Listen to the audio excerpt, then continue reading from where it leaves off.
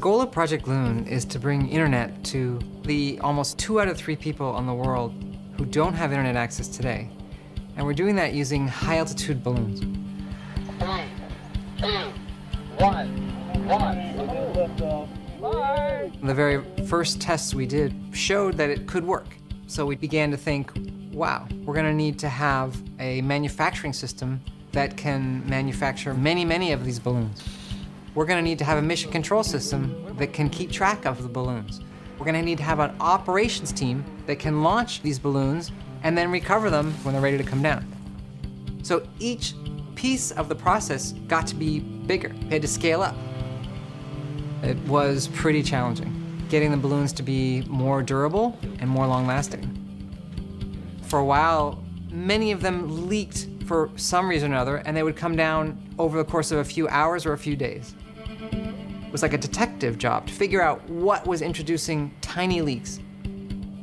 Now our balloons last over 100 days. At first, it would take us 3 or 4 days to tape together a balloon. Today, through our own manufacturing facility, the automated systems can get a balloon produced in just a few hours. We're getting close to the point where we can roll out thousands of balloons. In the beginning, it was all we could do to launch 1 balloon a day. Now with our automated crane system, we can launch dozens of balloons a day for every crane we have. To steer 1 balloon left or right, you actually go up or down. And that's because in the stratosphere, the wind goes slightly different direction at a different altitude.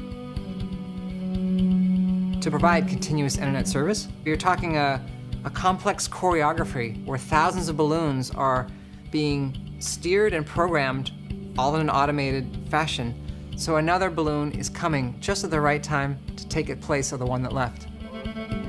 Our mission control system allows us to track every balloon and lets us optimally position the balloons to provide coverage exactly where the people needing internet coverage are.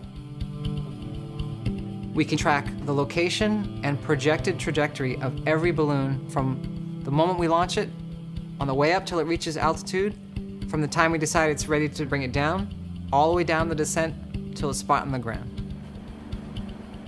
With our system, we use LTE, which is a common protocol that most of the telcos around the world use.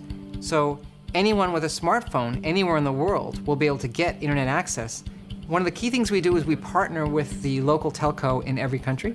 In New Zealand, we're partnering with Vodafone. We like to think of ourselves as being very innovative in Vodafone New Zealand, so we thought this was a great partnership. Project Loon allows cell phone companies and internet providers to provide an internet to communities that don't have it. Ultimately, the goal of any internet service provider is to have 100% geographic coverage and all the capacity and speed that people expect. Project Loon will help deliver that. If you look at the system today, it's amazing how much more advanced it is, from being 10 times higher data rate to the balloons lasting over 10 times as long, to the steerability of the balloons. We've flown in the tropics, we've flown in the Arctic regions. The technology is working. We're getting close to the point where we can bring the internet to people around the world.